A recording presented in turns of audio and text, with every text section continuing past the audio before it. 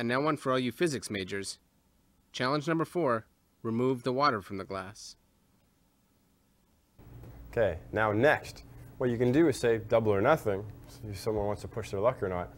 Same trick, same setup. Now what you say is, okay, now I know I've taken your $1 and stuff, but I got one even better for you. I wager you another $1 that I can remove the water from the top glass without touching the glasses in any way.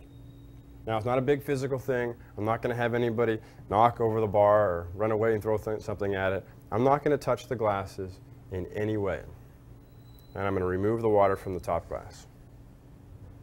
You know what it is? Think about it. Dun, dun, dun, dun, dun, dun, dun, dun, dun, dun, dun, dun, dun. We'll be back.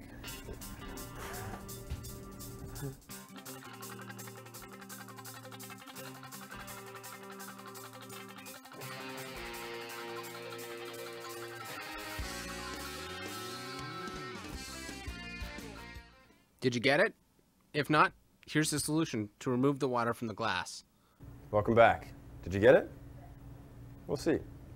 Now, in the last trick, if you noticed, when I tapped it back, I didn't tap it all the way back.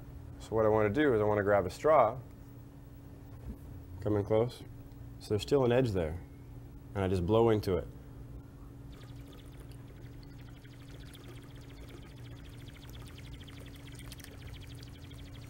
It's a messy trick.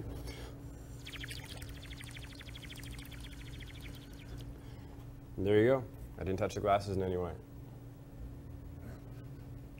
Smart ass. Yes, I am.